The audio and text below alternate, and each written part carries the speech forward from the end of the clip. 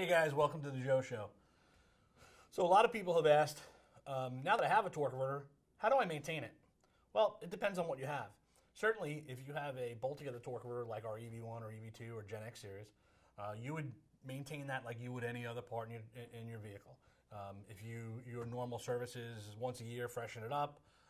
You take everything apart. We offer a freshen up kit for it. You can replace the consumables, bearings, washers, O-rings, that type of thing. Make sure that when you're ready for the beginning of the season, everything is right. Of course, if you have a failure or you have an issue or a breakage, trans breaks, that's the benefit of a bolt-together torque converter. You can open it up, you can clean it out, you can inspect it, you can freshen it, you can replace those parts. As for the weld-together series converters, many people have asked, well, when do I send the torque converter in for service? And that's a little more complicated of a question because it really depends on what your program is like, and you do have to send the torque converter in to us. So when you do send a torque converter in, and you have to evaluate a couple of things. Number one, how many runs do I have on the torque converter? What does the fluid look like in the torque converter? Have I had any transmission failure? Is there any contamination in the fluid? And that'll kind of tell you, hey, is it time for a freshen up? We know many people have gone several years. As long as the oil is clean, there's no failures, there's no contamination, there's no need to do it. Especially with a brand of torque converter like Pro Torque, especially with the Revolution series. They're very durable.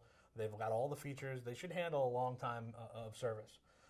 With that being said, if you have had failures or you want to do a stall change or you want to do an adjustment, you send us the torque converter. We'll go through the process of what's called a freshen up.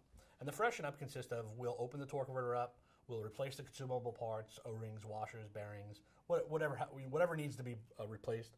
We'll bring the torque converter back up to factory specifications. We'll check the sizing on the hub. We'll check the sizing on the parts.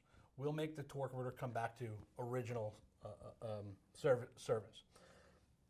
With that being said, if you're going to send a torque converter in, there's a procedure. We ask that you go ahead and look through our paperwork. You can find it online, or you may have it with the original purchase. It's a torque converter service form.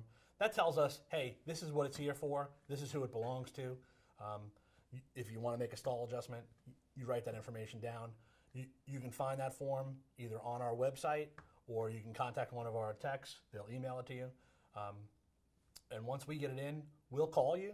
We'll take a look at it. We'll do the inspection, and then we'll go from there. Thank you very much.